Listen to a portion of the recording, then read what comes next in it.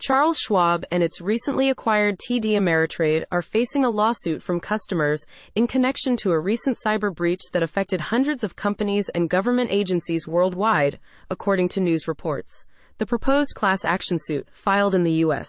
District Court for the District of Nebraska, claims that hackers taking advantage of a vulnerability in the file transfer program MOVEit were able to exfiltrate sensitive data on around 61,000 TD Ameritrade clients, including their social security numbers and financial account information.